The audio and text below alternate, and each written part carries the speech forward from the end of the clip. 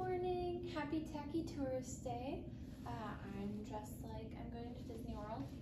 And today in English, we are going to be learning about adjectives and predicate adjectives, as well as proper adjectives. So we'll start with adjectives, plain ones. An adjective is a word that describes a noun or a pronoun. It offers more information about the word it modifies. Adjectives often come before the noun or pronoun they describe, but they can come after. They answer the question, what kind, how many, or which one. And I have a few examples here that I'm going to help you locate the adjective in. I climbed into the wooden canoe. Wooden is describing canoe. It's telling us what kind of canoe, or it could also be answering the question of which canoe. It's the wooden canoe, not the plastic canoe. I chose 2 pumpkins at the patch. How many? 2. 2 would be an adjective modifying pumpkins.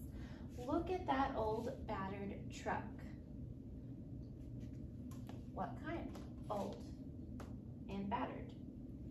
Both describing the truck or modifying the truck.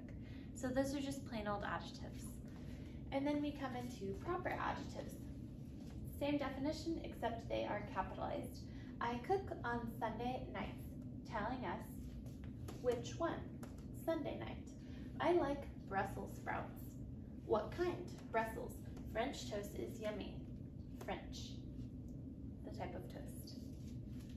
And then lastly, we end on predicate adjectives.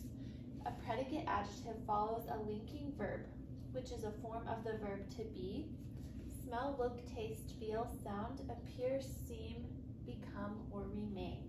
A predicate adjective modifies the subject of the sentence. The windows appeared broken.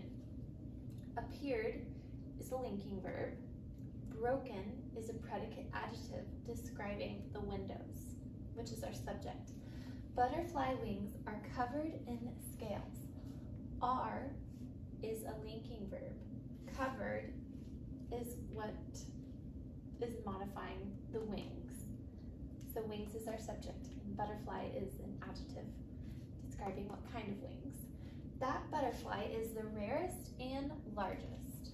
So butterfly is our subject, is our linking verb, and then we've got 2 predicate adjectives, rarest and largest.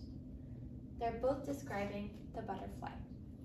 So, as usual, if you have any questions at all, please send me an email or send me a message through Google Classroom. I hope you have a fantastic day.